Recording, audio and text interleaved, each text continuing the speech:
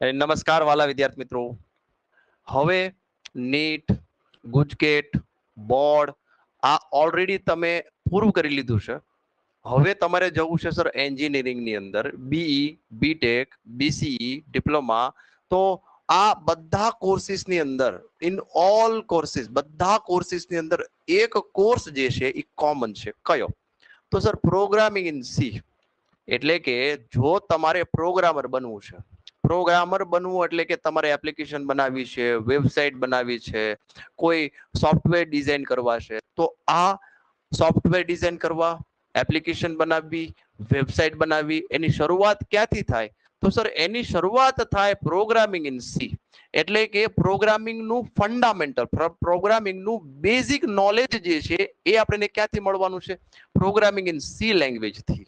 તો શરૂઆત જે છે આપણે પ્રોગ્રામિંગ ઇન સી લેંગ્વેજ થી કરીએ, જેથી એના જેટલા કોન્સેપ્ટ જે છે, બધા જ કોન્સેપ્ટ જે છે એની પછીની જે લેંગ્વેજ છે, એટલે કે C++ હોય, એના પછી જાવા હોય, જાવા સ્ક્રિપ્ટ હોય, એએસપી હોય, ASP.NET હોય, PHP હોય, કે પછી અત્યારની જે લેટેસ્ટ લેંગ્વેજ હોય, આ બધી લેંગ્વેજનો બેઝ ફાઉન્ડેશન જે છે એ છે સી લેંગ્વેજ.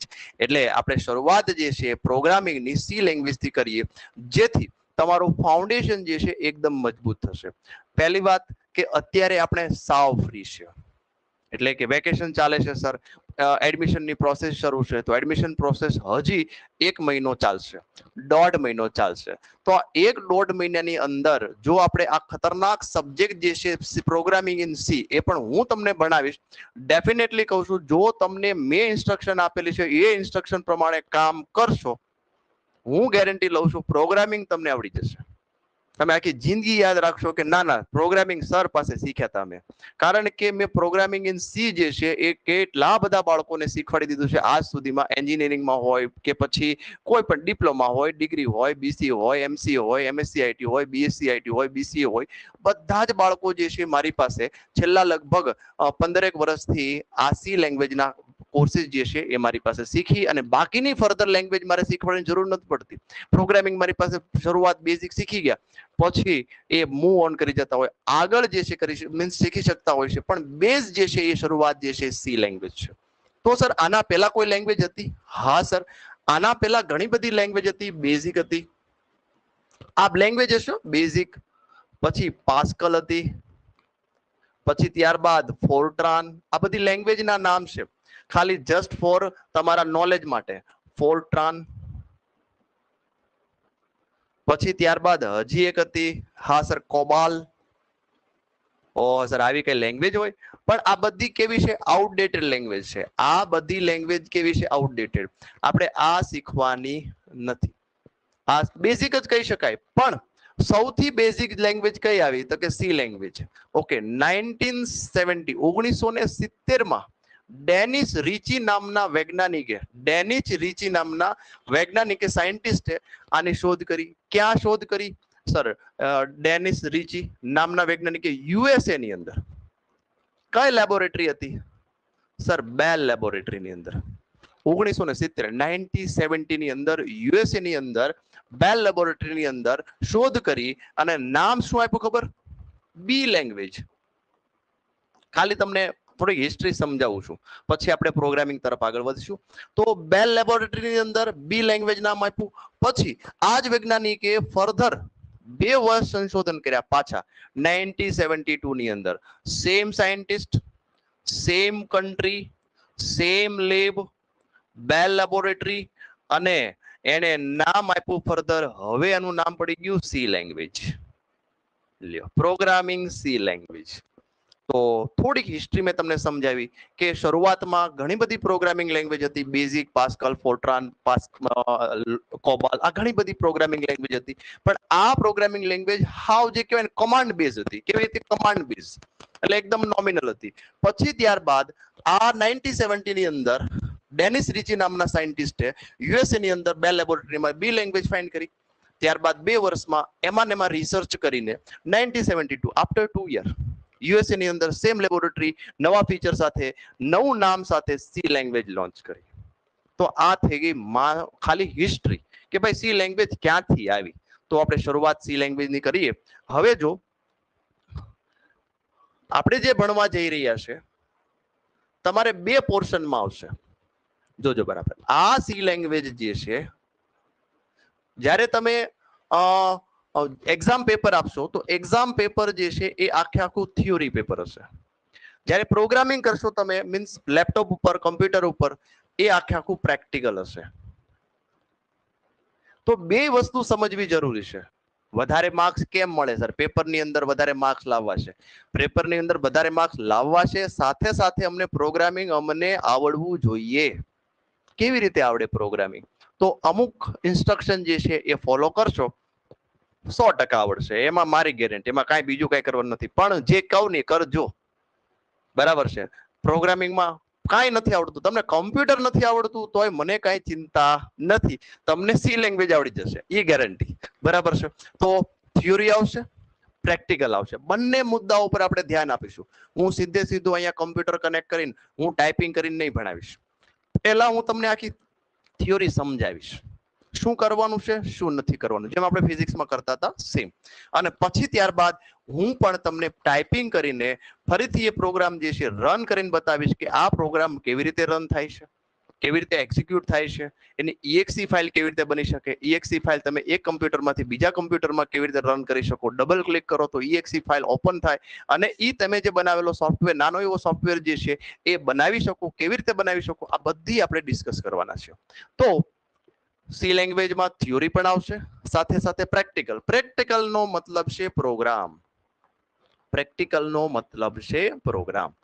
તો હવે પહેલી વસ્તુ આપણે થિયોરી અને પ્રેક્ટિકલ. તો શરૂઆતની થિયોરી ઘણી બધી છે, તો સાથે આપણે થિયોરી સાથે સાથે પ્રેક્ટિકલ પણ કરતા જશું. તો આપણે શરૂઆત અપ્રોચ જે છે પ્રોગ્રામિંગ થી કરીએ. તો પ્રોગ્રામિંગ ને અપ્રોચ પહેલા આપીએ, સમજીએ.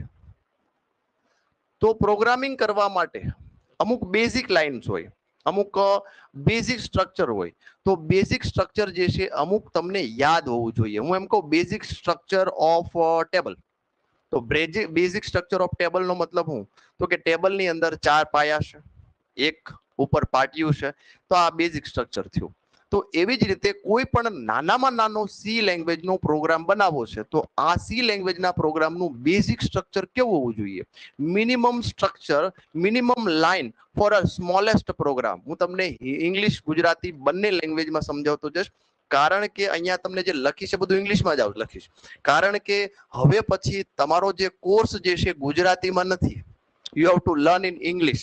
No doubt, explanation language is what it is the Gujarati. તો ગુજરાતી તમને વધુ સમજમાં આવે છે એટલે ગુજરાતી ઇંગ્લિશમાં સમજાવીશ તમને.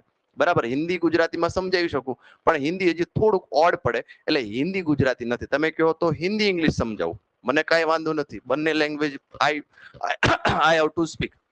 બોલો જોઈએ, હિન્દી ગુજરાતી કરવું છે, સોરી હિન્દી ઇંગ્લિશ કરવું છે કે ગુજરાતી ઇંગ્લિશ કરવું છે બાળકો? What you say? ચાલે છે? બરાબર છે?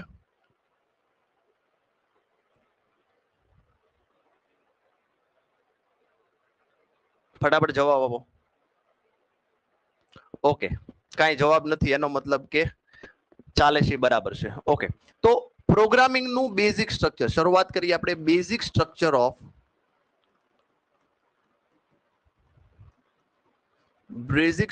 Of C language. હવે તમને આવો નવો પ્રશ્ન જો તમને એક્ઝામમાં પૂછાય તો એનું થિયોરી કોન્ટેન્ટ અલગ હોય. આ પ્રશ્ન હું પ્રોગ્રામિંગમાં શીખવાડું તો પ્રોગ્રામિંગનું કોન્ટેન્ટ અલગ હશે. બરાબર છે?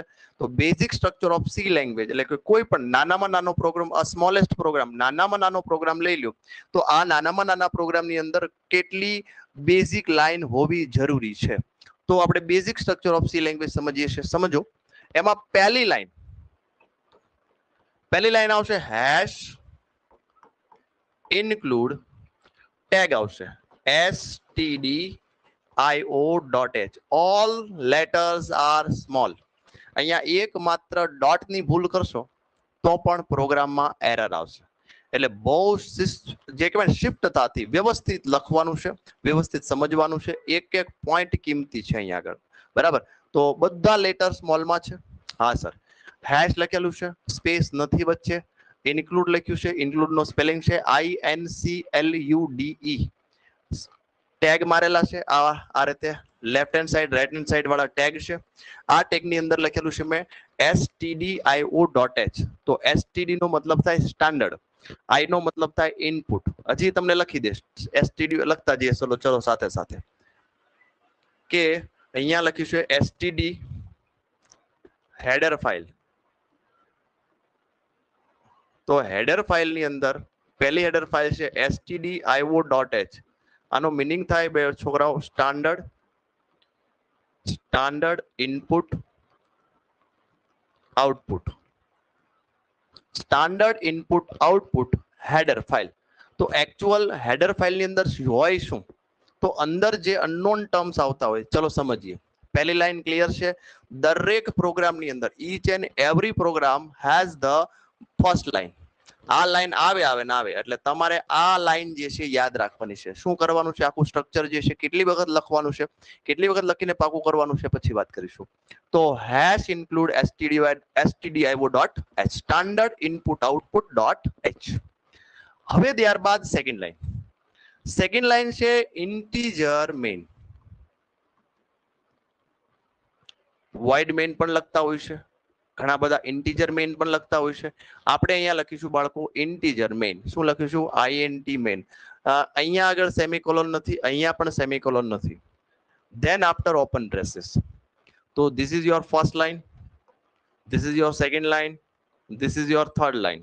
Each and every program has a minimum 3 line. Which one? First one is hash includes stdio.h. Second one integer main. Integer main space છે int space main main પછી સ્પેસ નથી અને બે કર્લી બ્રેકેટ છે આ રીતે કર્લી બ્રેસીસ છે. Okay, હવે ઇન્ટીજર મેઇન પછી છગડીયો કાઉન્ટ જે કયો છો તમે કર્લી બ્રેસીસ, સોરી આ કર્લી બ્રેસીસ છે, બી કર્લી બ્રેસીસ છે એ કરવાનું છે. સેમ લખવાની પેટર્ન સમજજો, એક જ લાઈનમાં લખવાનું છે. Okay, than after what is the fourth line? તો ફોર્થ લાઈન જે છે અહીંયા જે છે ઇનિશિયલાઇઝેશન. જો આવતું હોય તો ઇનિશિયલાઇઝેશન ઓફ વેરિયેબલ. આ આઈ લખ્યો છે, ઠીક છે સર, આઈ નથી લાગતો, ચલો કાંઈ વાંધો નહીં. Initialization of variable. Than after semicolon. Open braces અને ક્લોઝ બ્રેસીસ બે ઉપર નીચે લખવાના છે. અને આ ઓપન બ્રેસીસ અને ક્લોઝ બ્રેસીસ વચ્ચે જેટલી લાઈન લખો, આ લગભગ આ બધી જ લાઈનની પાછળ સેમિકોલોન કરવાનું છે. સેમિકોલોન કેનો કહેવાય? આને સેમિકોલોન કહેવાય. This is the semicolon. નામ યાદ રાખજો, આને શું કહેશું? સેમિકોલોન. તો initialization of variable. Than after sir આના પછી શું લખીશું? સર આના પછી આપણે લખીશું logic. one second. Initialization of variable પછી લખશું ઇનપુટ સેક્શન.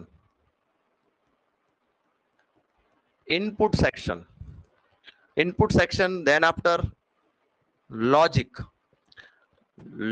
પછી શું આવે sir? Output section. And last one આવશે રિટર્ન.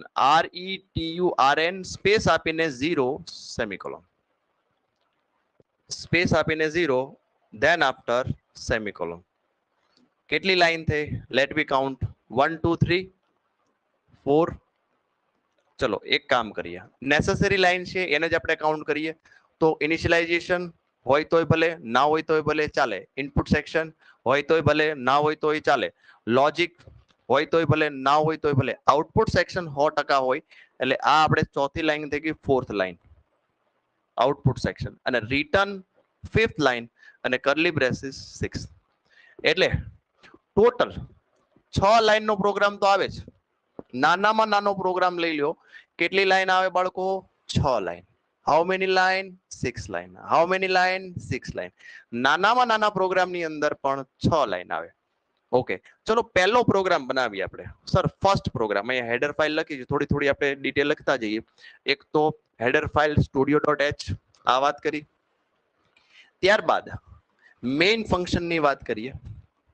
અહીંયા લખીએ મેઇન ફંક્શન. અને વચાય કેવી રીતે?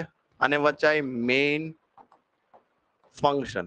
ખાસ યાદ રાખો, આવું લખ્યું હોય ને જ્યાં પણ, ધારો કે આવું લખ્યું SQRT, તો વાંચવાનું હું સ્ક્વેર રૂટ ફંક્શન. શું વાંચવાનું? આ જે બ્રેકેટ જે છે ને ફંક્શન વચાય. ઓકે, તો main function, what is main function? તો લખવાનું each and every program has one main function. દરેક પ્રોગ્રામની અંદર એક મેઇન ફંક્શન હોય. દરેક પ્રોગ્રામની અંદર, સી ના દરેક પ્રોગ્રામિંગની અંદર એક મેઇન ફંક્શન હોય ને હોય. બધું સ્મોલમાં લખશું, કેપિટલ લખવાનું નથી. All letters are a small letter. All letters are a small letter. ચલો, આ મેઇન ફંક્શનની વાત થઈ ગઈ. હવે કઈ છે એક્સ્ટ્રા જોઈએ. આ લાઈન સમજાઈ ગઈ. હવે આ ઇન્ટીજર શા માટે છે એ આપણે જ્યારે ફંક્શન ભણીશું ડિટેલમાં ત્યારે વાત કરીશું. Integer main, open braces, initialization of variable, input section, logic, output અને રિટર્ન. રિટર્ન જે છે એ પણ જ્યારે ફંક્શન ભણીશું ત્યારે વાત કરીશું. અને છે ક્લોઝ બ્રેસીસ. ચલો, તો આપણે સિમ્પલ એક પ્રોગ્રામ બનાવી આઉટપુટ સેક્શનની વાત કરીએ. અહીંયા આગળ લખીએ આઉટપુટ સેક્શન. તો આઉટપુટ સેક્શનની અંદર આપણે પહેલો પોઈન્ટ લઈએ, પ્રિન્ટ અ લાઈન. કોઈ લાઈન જે છે, hello my name is fire physics, hello my name is N.B.ParmarSir, hello my name is whatever. You have to print only just a line. You have to print just a line. તો કેવી રીતે print કરવી? તો આ print કરવા માટે we have the function printf. printf, this is the function printf. આ function છે સર. આ ફંક્શન ની અંદર તમારે જે લાઈન પ્રિન્ટ કરવી છે એને ઇન્વર્ટેડ કોમાની અંદર એટલે અહીંયા લાઈન લખવાનું. જે લાઈન ને પ્રિન્ટ કરવાની છે એ લાઈન લખો, સેમિકોલોન. ધારો કે કોઈ લાઈન તમારે પ્રિન્ટ કરવી છે.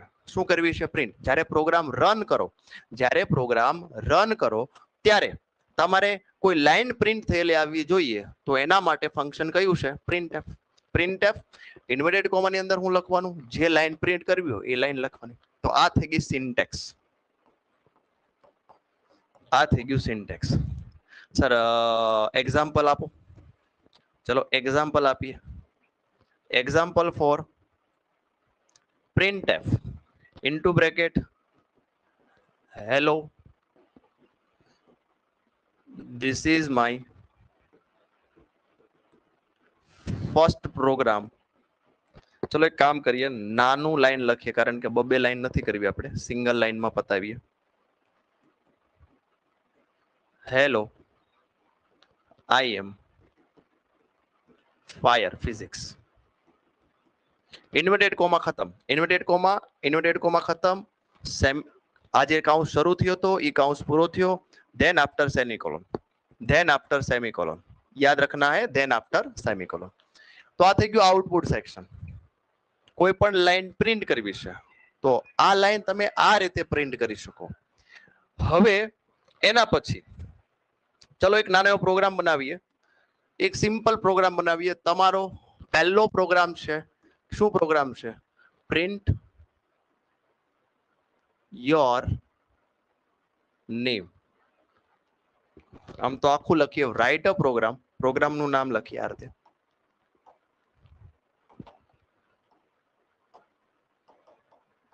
Write a programme to print your name. તમારું નામ પ્રિન્ટ કરતો, આમ તો હેલો વર્ડ મોસ્ટલી હોય છે કે હેલો વર્ડ પ્રિન્ટ કરો. એની બદલે હું એમ કહું ભાઈ તમારું નામ પ્રિન્ટ કરો. તો પ્રોગ્રામ કેવી રીતે બને?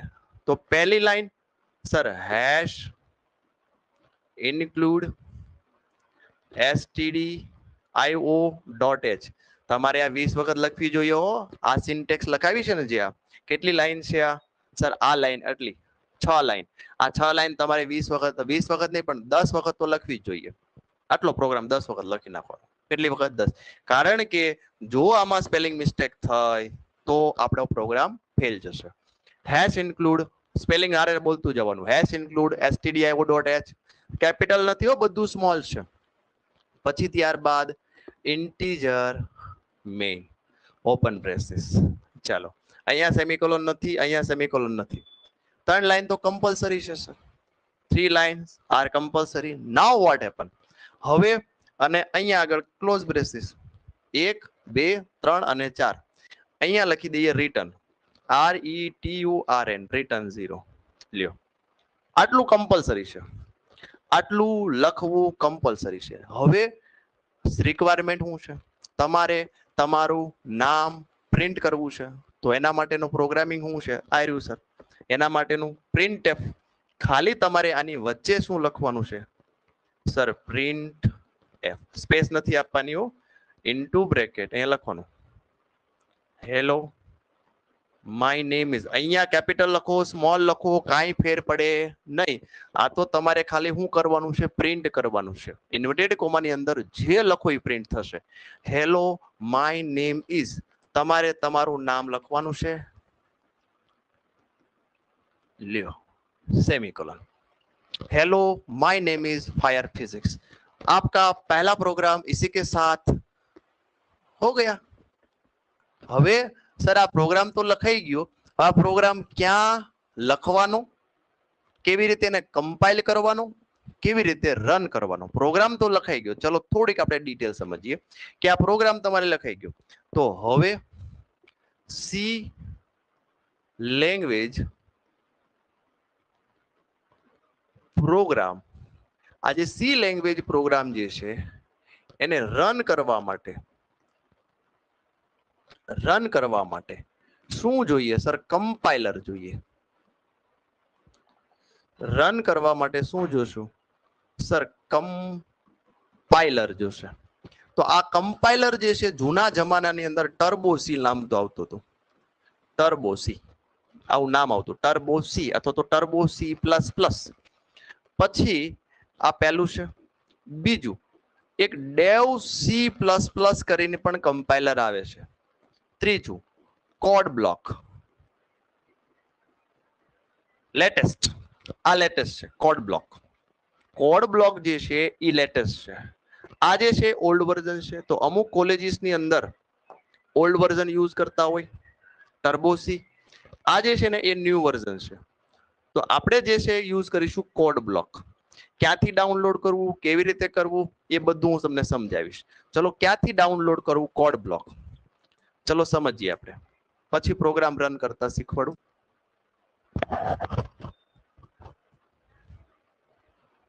નવી લિંક ઓપન કરી લેશો. નવી અહીંયા લખીશું code block, CODE code block. Code block પહેલી જ વેબસાઇટ આવી જશે. આ વેબસાઇટ ઉપર ક્લિક કરવાનું છે. 145 MB છે. તમારી પાસે લેપટોપ હોવું જરૂરી છે. લેપટોપ અથવા તો ડેસ્કટોપમાં જ થશે, બાકી મોબાઈલમાં નહીં થઈ શકે. તો અહીંયા આપણે જશું, અહીંયા ડાઉનલોડ બતાવીશ તમને. ક્યાં ગયું આ ડાઉનલોડ? ડાઉનલોડ ઉપર ક્લિક કરીશું તો ડાઉનલોડ આવી ગયું. હા સર, આમાં પહેલી જ લિંક છે ડાઉનલોડ ધ બાઇનરી રિલીઝ. એના ઉપર ક્લિક કરો. આ ક્લિક કર્યા પછી તમે બીજે ક્યાંય ક્લિક નથી કરવાની, આગળ આગળ જોતું જવાનું. અહીંયા તમે જોશો ઘણી બધી લિંક આપી છે. તો આ લિંકમાં કઈ લિંક ડાઉનલોડ કરવાની છે એ તમને સમજાવી દઉં. આ લિંકની અંદર તમારે 1 2 3 4 ચોથા નંબરની, બરાબર છે, આ પહેલું હોય, આ બીજું હોય, આ ત્રીજું હોય, તો ચોથા નંબરની લિંક ડાઉનલોડ કરવાની છે. ડાઉનલોડ કરો. લગભગ 140 MB ની ફાઇલ મળશે. ડાઉનલોડ કર્યા પછી એને રન કરો અથવા તો ઇન્સ્ટોલ કરો તમારા પીસીમાં. તમારા પીસી એટલે કોમ્પ્યુટરમાં ઇન્સ્ટોલ કરો. નેક્સ્ટ નેક્સ્ટ કરશો, બીજું કઈ નથી. Next next next next next install.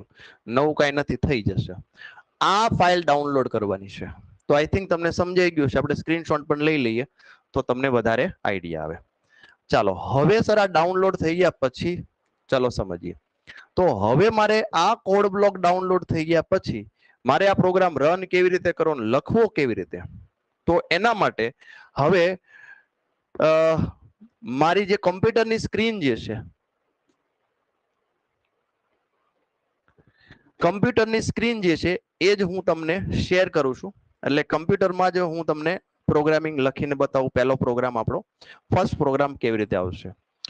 ચલો 1 સેકન્ડ. પેલા સ્ક્રીન હું share white board share file share screen entire screen ની અંદર શેર સિસ્ટમ્સ ઓડિયો નથી આપવાનો. હાલો શેર. ચલો બધાને મારી સ્ક્રીન દેખાય છે? Yes no? ખાલી રેઝ હેન્ડ કરી દો. ઓકે. તો હવે મેં કોડ બ્લોક ડાઉનલોડ કરેલું છે. તો આ જે છે કોડ બ્લોક દેખાય છે તમને, કોડ બ્લોક. એના ઉપર આપણે ડબલ ક્લિક કરીશું. ડાઉનલોડ થયા પછી આવું એક આઇકોન તમારા પીસી ની અંદર આવી જશે.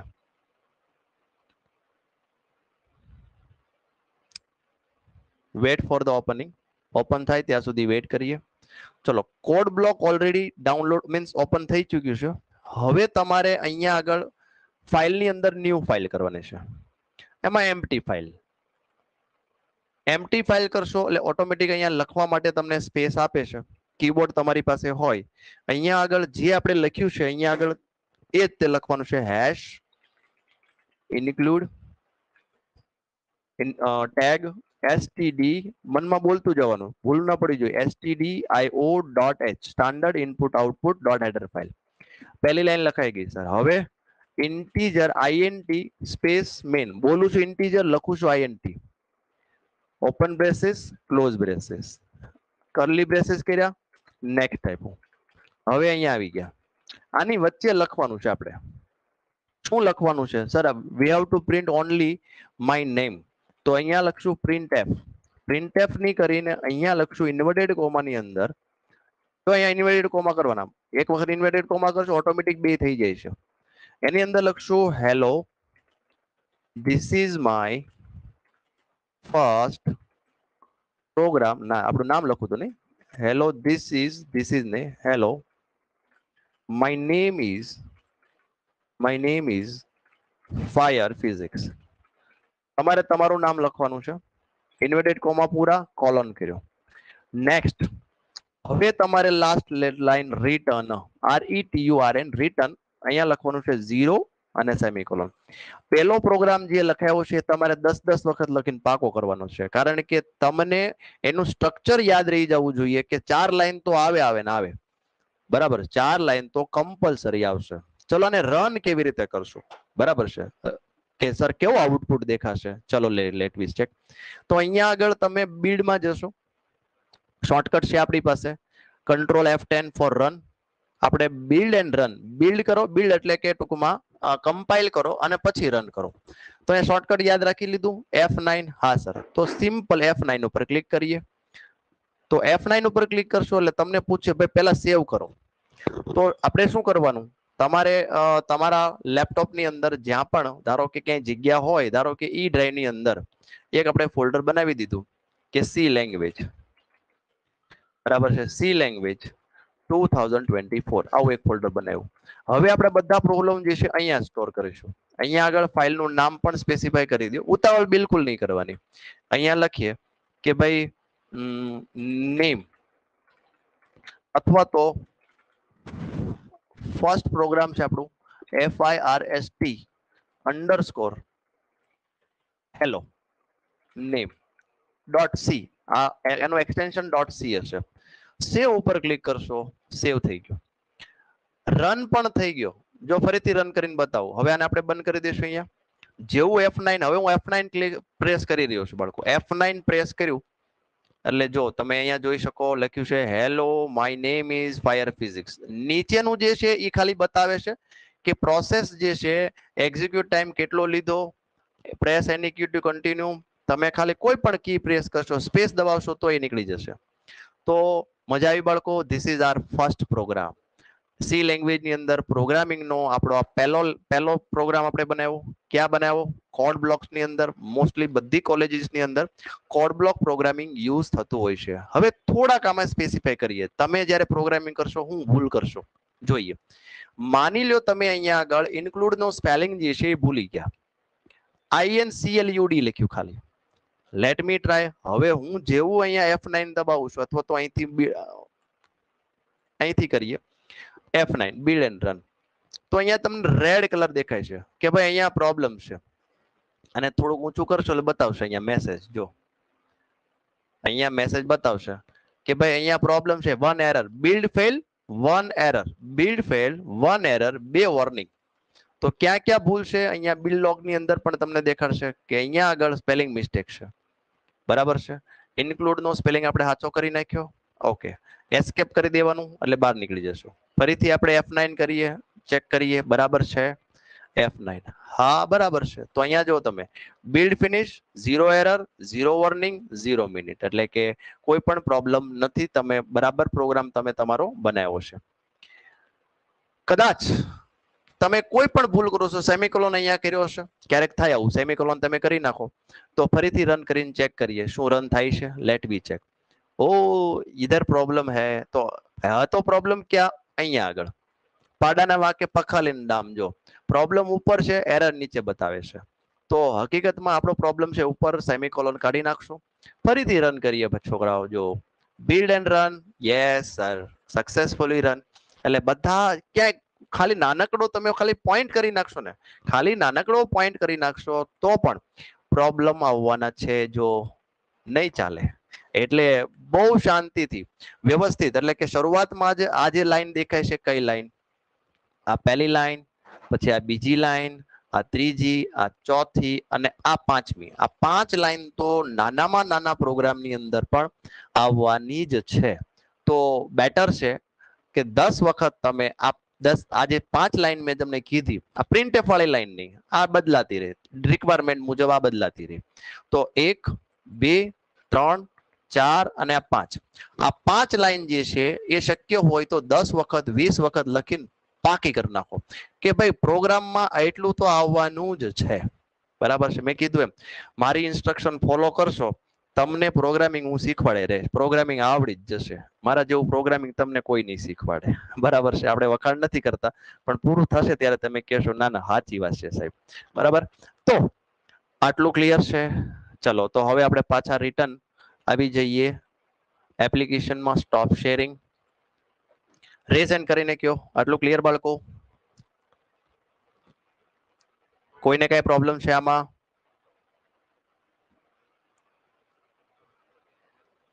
નથી હોય તો તમારું માઇક ઓન કરો, જવાબ પૂછો, હું તમને જવાબ આપીશ. બરાબર. ચલો, તો ક્યાંથી? તો અત્યારે જ લેક્ચર પૂરો થાય એટલે તરત જ તમારે શું કરવાનું છે? તમારે કોડ બ્લોક જે છે એ એપ્લિકેશન ડાઉનલોડ કરી લ્યો. મેં તમને કીધું આ એપ્લિકેશન આ પણ છે આપણી પાસે, ટર્બો C++ પણ અવેલેબલ છે માર્કેટની અંદર. આ પણ તમે ડાઉનલોડ. ચલો એનો પણ એક એક્ઝામ્પલ લઈએ. ટર્બો C++ ની અંદર પણ એક બતાવું તમને. બીજી માર્કેટમાં ઘણી બધી છે, પણ મેં જે તમને કીધું એ જ કમ્પાઇલર યુઝ કરશો. ચલો એનો પણ એક એક્ઝામ્પલ આપું. ફરીથી આપણે શેર સ્ક્રીન કરીએ, એન્ટાયર સ્ક્રીન શેર. હવે કોડ બ્લોક જે છે આપણે બંધ કરી દઈએ, સેવ કરી દઈએ. યસ. હવે જોશો આ જે છે મેં વાત કરી ટર્બો C++ છે. અહીંયા જે દેખાય છે કર્સરમાં, ડબલ ક્લિક કરીને ઓપન કરું છું. આ ડોઝ બેઝ આવશે, જે જૂના જમાનામાં જે અમે જ્યારે ભણતા જે સી લેંગ્વેજ શીખતા હતા એ આવી સી લેંગ્વેજ હતી એ જે તે સમયમાં. હા સર, આવી સી લેંગ્વેજ બ્લુ સ્ક્રીન ની અંદર. હા, તો સેમ પ્રોગ્રામ આપણે રન કરીએ. હાશ ઇન્ક્લુડ stdio.h. જો અહીંયા મારે કોલન થઈ ગયું, ડોટ લખવાની જગ્યાએ .h integer main open braces અરેસ. હા, હાલો. હવે અહીંયા શું લખવાનું sir? printf into bracket what we can write here. hello my name is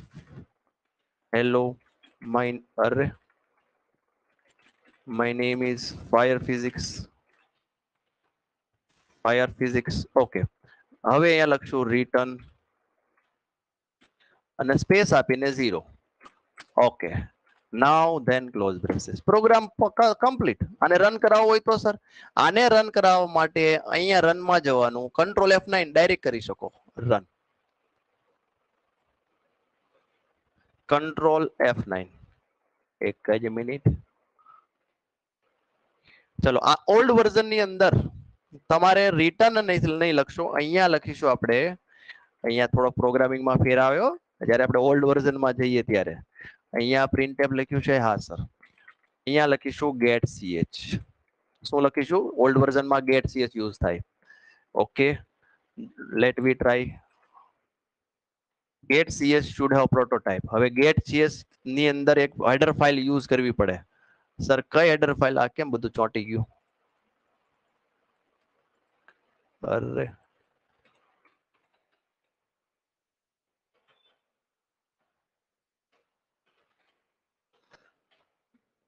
ફરીથી રિસ્ટાર્ટ કરવું પડશે. એક જ minute.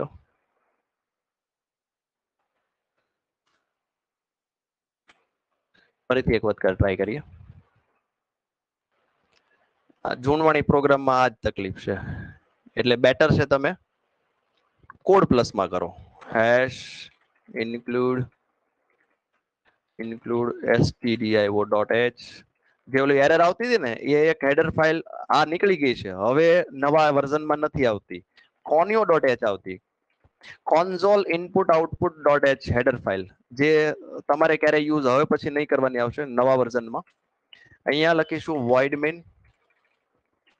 void main open braces. Okay, અહીંયા લખીશું આપણે printf into bracket લખીશું hello this is my first program. ऐसा लिखते हैं. चलो first program of close get ch.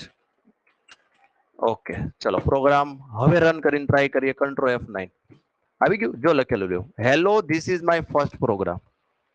Hello output થઈ ગયું. એસ્કેપ આપો એટલે પાછું હતું ને થઈ ગયું. ચલો ક્લિયર થાય છે બાળકો? પણ આ જૂના પ્રોગ્રામિંગ લેંગ્વેજ ની અંદર કોનિયો યુઝ કરવું પડતું હતું, વોઇડ ની જગ્યાએ ઇન્ટીજર ની જગ્યાએ વોઇડ લખવું પડતું હતું, અને રિટર્ન ની જગ્યાએ ગેટ ch આવતું હતું. પણ જે મેં નવી પ્રોગ્રામિંગ સ્ટાઇલ શીખવાડી છે એ જ વાપરવી. બરાબર છે? વસ્તુ સેમ ટુ સેમ છે, થોડો ઘણો ફેરફાર છે. ચલો તો આને આપણે બંધ કરીએ હવે અને સ્ટોપ સ્કેરિંગ કરીએ. ચલો પાછા હતા ત્યાં આવી જઈએ. તો મેં તમને સેમ પ્રોગ્રામ ટર્બોમાં પણ સમજાવ્યો અને કોડ બ્લોક ની અંદર પણ સમજાવ્યો. તો ટર્બો ની અંદર નહીં યુઝ કરવાનો, આપણે કોડ બ્લોક યુઝ કરીશું. તો આ પ્રોગ્રામ આપણે લીધો. hash include studio.h integer main open braces printf ની અંદર. હવે જેટલા printf તમારે લેવા હોય એટલા લઈ શકો તમે. સર આ printf ક્યાં કામ લાગે? ચલો હું તમને સમજાવું. તમે ક્યારે એટીએમ માં ગયા છો? હા સર એટીએમ માં ગયા ને. તો એટીએમ ની અંદર જ્યારે તમે એન્ટર થાવ છો ત્યારે તમને કઈક સ્ક્રીન ઉપર લખેલું આવે વેલકમ. જેવું તમે કાર્ડ નાખો ને વેલકમ તમારું નામ લખેલું આવે. તો વેલકમ તમારું નામ લખેલું છે, આ એ જ છે, પ્રિન્ટએફ જ છે, નવું કઈ નથી. એમાં પ્રોગ્રામિંગ કરેલું હોય કે ભાઈ પ્રિન્ટએફ પછી આમનું નામ લખેલું આવે. બરાબર છે? તો પ્રિન્ટએફ એટલે શું થાય? તો કે પ્રિન્ટએફ ઇન્વર્ટેડ કોમાની અંદર જે પણ તમે લાઈન લખશો એ લાઈન જે છે એ પ્રિન્ટ થશે. ચલો તો આજનો ક્લાસ આપણે બાળકો અહીંયા પૂરો કરીએ. હજી એક સાદો એક પ્રોગ્રામ સમજાવો. બે કામ કરવાના છે. પહેલા તો તમારા લેપટોપ ની અંદર કોડ બ્લોક ઇન્સ્ટોલ કરી લ્યો, અને કોડ બ્લોક ઇન્સ્ટોલ કર્યા પછી આ પ્રોગ્રામ પહેલા તમે લખીને પાકો કરી નાખો. એક પ્રોગ્રામ, ખાલી એક પ્રોગ્રામ, પછી તમને બધા આવડશે. ખાલી સિન્ટેક્સ યાદ રાખવાની છે. તો લખીને પાકો કરી નાખો, અને પાકો કર્યા પછી જોયા વગર, ખાસ યાદ રાખજો, જોઈને કોઈ કી એન્ટર બનતા નહીં, એક કી નથી દબાવવાની. જોયા વગર તમારે કોડ બ્લોક ની અંદર ટાઈપિંગ કરવાનું છે. પછી ભલે ભૂલ પડે પછી તમારે ચેક કરી લેવાનું કે ક્યાં ભૂલ હતી. બરાબર છે? જે ઇન્સ્ટ્રક્શન આપી છે એ પ્રોપર ફોલો કરજો, 100% તમે આગળ નીકળશો. ચલો આજનો ક્લાસ આપણે પૂરો કરીએ. આવતીકાલે ફરી મળીએ. ત્યાં પહેલા આટલું કામ કરી લેજો. આવતીકાલે ફરીથી આપણે 6:15 પાછા મળીશું બાળકો. આવજો.